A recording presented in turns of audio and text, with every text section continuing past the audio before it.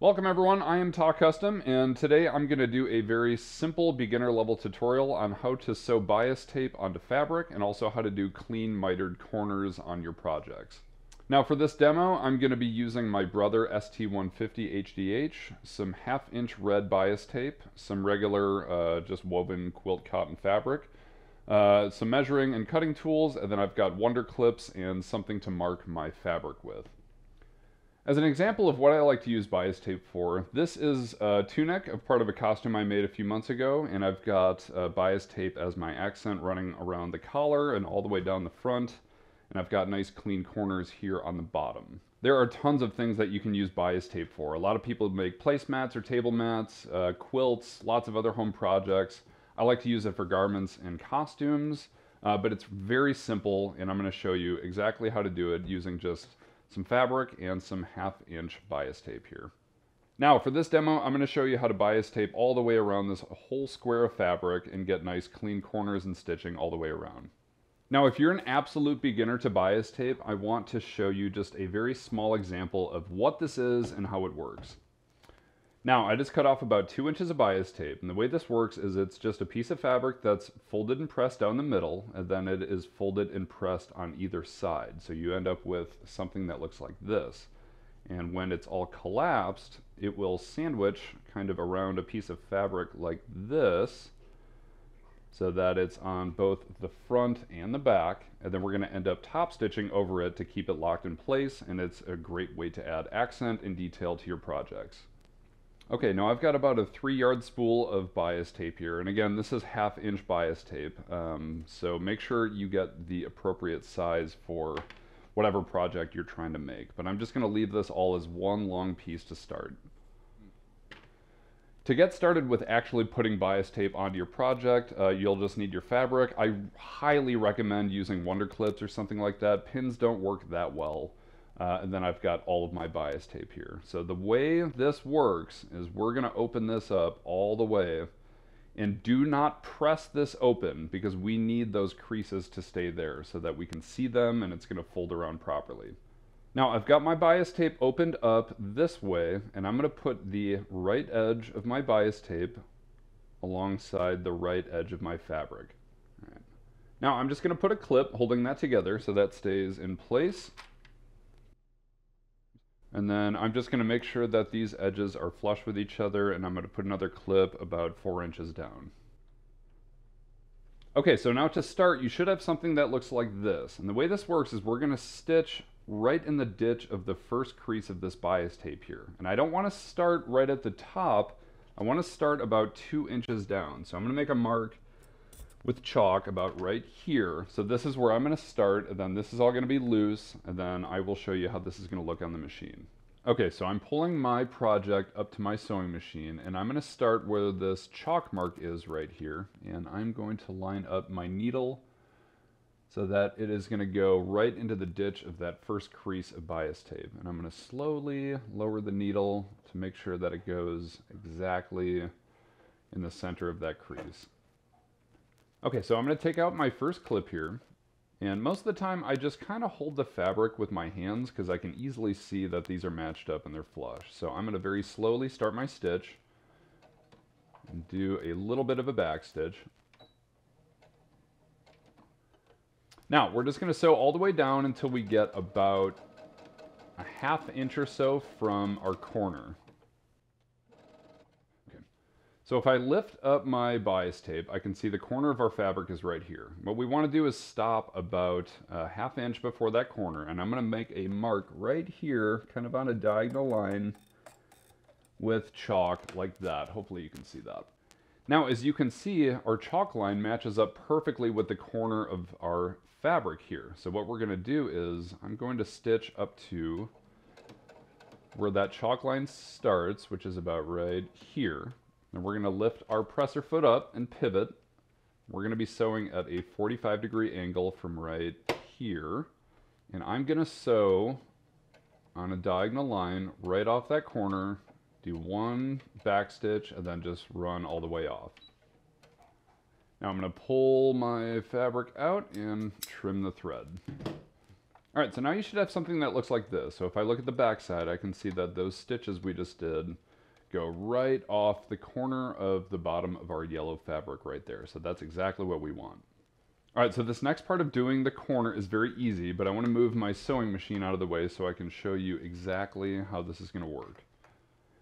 All right, so I've got my fabric and my bias tape nice and flat here. And again, don't press this because we need those creases. So what we're going to do is we're going to take our bias tape and we're going to fold it at a 45-degree angle so that it matches up with these stitches that we did here at the bottom. Okay, so it should look something like that. Now I'm going to take all of this extra bias tape and I'm going to flip it to the other side, and we're going to line up this edge of the bias tape with the right edge of our fabric here. So it should look like that. And I'm going to try to smooth this out as best as I can. So this looks perfect. So I'm going to put a clip here just to hold that all together so that I don't have to hold it. And we're going to put another clip at the bottom. Now we should have something that looks like this. So underneath here, we've got our bias tape kind of folded at a 45-degree angle along those stitches we did. And then we just flipped the bias tape over and made a nice square edge on this corner here. Now we get to jump back onto our sewing machine, and the next part is really easy. Now I'm looking at our project the way that we started it. So we stitched down here, and then we did our diagonal stitch that way. So this is folded over. So now what we're going to do is turn our project this way. And I'm going to lay everything really flat, and I'm going to take out my pins and just hold this with my fingers. So now all we need to do is just start a stitch right on this ditch right here, and we're going to just do a straight stitch all the way across. So once again, I'm going to line up my needle. I'm going to start with a little back stitch here, and then we're just going to follow the first crease of this bias tape all the way to the next corner.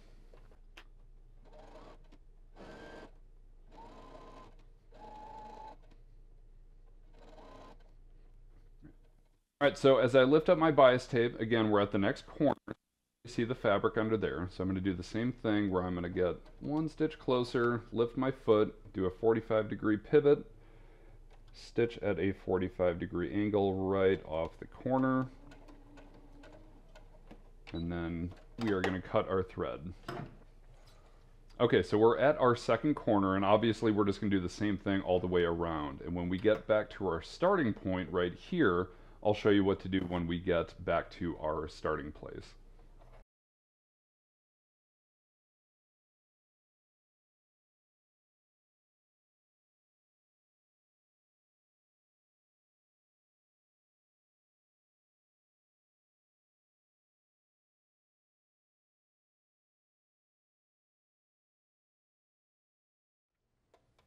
All right, so I'm just finishing my last corner right here, and as I lift this up, we're going to see that we're almost back to where we started. So let me pull this off the machine right here. So I'm going to do a little back stitch just to hold that in place.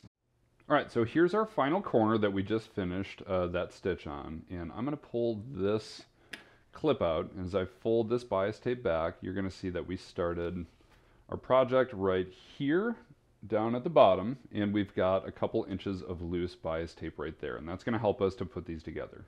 So what I want to do at the top of where we cut this bias tape is I'm going to mark this with chalk or a pen or something about 1/2 inch from the top here. Now hopefully you can see that blue line that we just marked right there. Now what I'm going to do is I'm going to take the rest of the bias tape from the top, and I'm going to lay this flat right over the top of where we started. Now I can't really see through this fabric, so what I want to do is I want to draw a chalk line right here, exactly where the chalk line on the bottom one is. So I can kind of see the edges right there. So I'm going to draw a chalk line right here, or you can do this with a pen. So now I've got a chalk line on top, right where the chalk line on the bottom is. Now what I'm going to do is we're going to add about a 1/2 inch seam allowance. So this is where we're going to cut off all the extra bias tape about 1/2 inch below what we're left with. Okay, so everything is laying nice and flat. We've got the top bias tape marked with chalk. We've got the bottom marked. Now all I'm going to do is I'm going to put these two sides of bias tape together so that those edges are even and so that those chalk marks are even.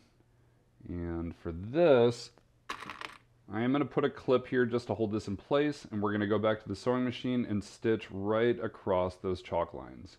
Now I'm just going to line this up with my sewing machine, making sure that those edges are even and that I'm going to sew this at about a 1/2 inch seam allowance right here.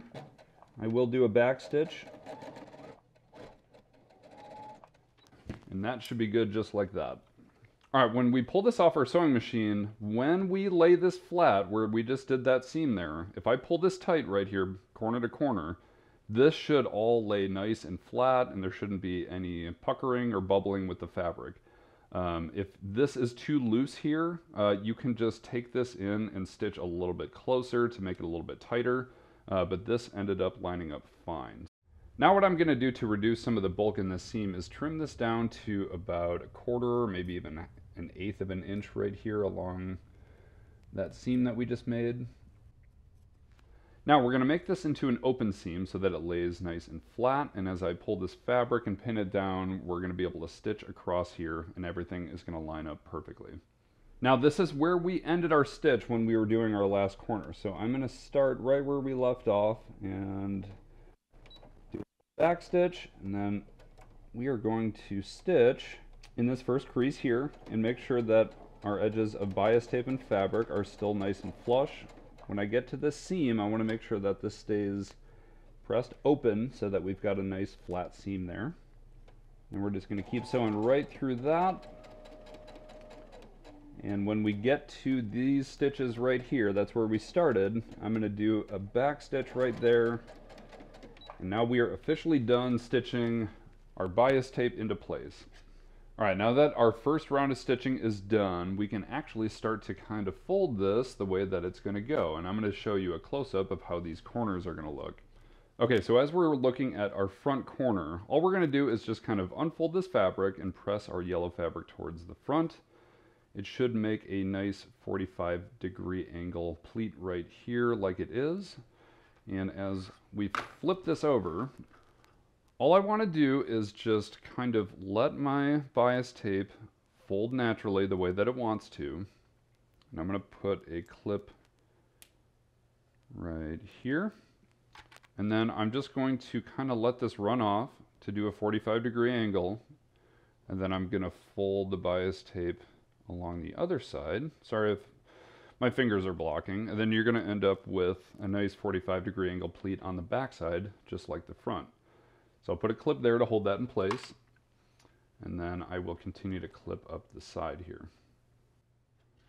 Now we clip that back corner into place, and if we were to look at the front and just kind of peek under this clip, we can see that we've got a nice clean corner there as well. Alright, this is perfect. So we've got everything nice and clean, everything is clipped exactly the way we want. Now all we have to do is just a top stitch right on the inside of where our bias tape is, all the way around, and then we are done with our project. For my top stitch, I'm going to use a Gutermann pure white top stitch thread to go all the way around so that you can see the stitching a little bit better as we do this. Something I forgot to show off is this is how our seam looked where we joined our bias tape together. So that is very subtle. We did a really good job with getting this nice and clean. Okay, so now we're ready to top stitch, and I've got my white thread for my top thread and my bobbin thread is black just so I can tell the difference when we're done with this project and show this to you guys. Now to top stitch our bias tape into place, I'm going to edge stitch about 1/8 of an inch from the edge of our red bias tape right here. And hopefully it's going to go through both layers of bias tape and seal the whole thing together. Now I'm just going to start my stitch. And I'm doing a little bit longer of a stitch because it looks better for top stitching.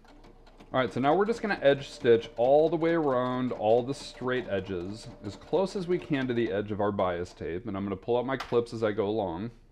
And when we get to our corners, we're going to pull out our clips as well. And I'm going to stitch right up into that V until we are in the next area of where we're going to lift our presser foot, pivot, put the foot down, pull out our next clip, and then keep stitching along the next edge.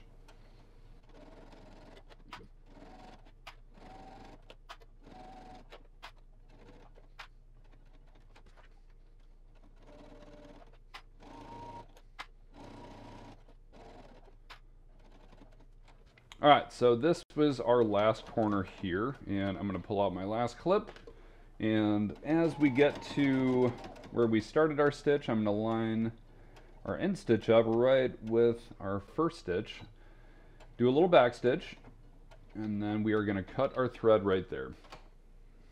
Okay, so we are all set with the last of our stitches. Now I'm just going to clean up any loose threads, and then we're going to take a closer look and see how well we did here.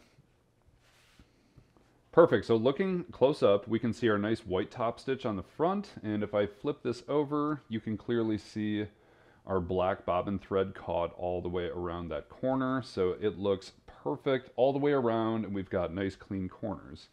Alright you guys, so we're all finished with making whatever this is. I guess it's kind of like a handkerchief with bias tape, but it did a great job demonstrating how we can sew bias tape and get nice clean corners. And once again, for garment construction, this works really well on collars and other things like that, and these same principles apply on corners that are not perfectly 90 degrees also, so keep that in mind as you're planning your projects. I'm still really excited about using this Brother ST150HDH. It is a heavy-duty machine, but this thing can handle anything you throw at it. I cannot thank you guys enough for all of your support and enthusiasm for all of my sewing tutorials. If you have any more questions, please let me know in the comments. Otherwise, you can visit my website at tockcustom.com for lots of other sewing resources and tutorials. Once again, thank you so much for watching, and we will see you guys in the next video.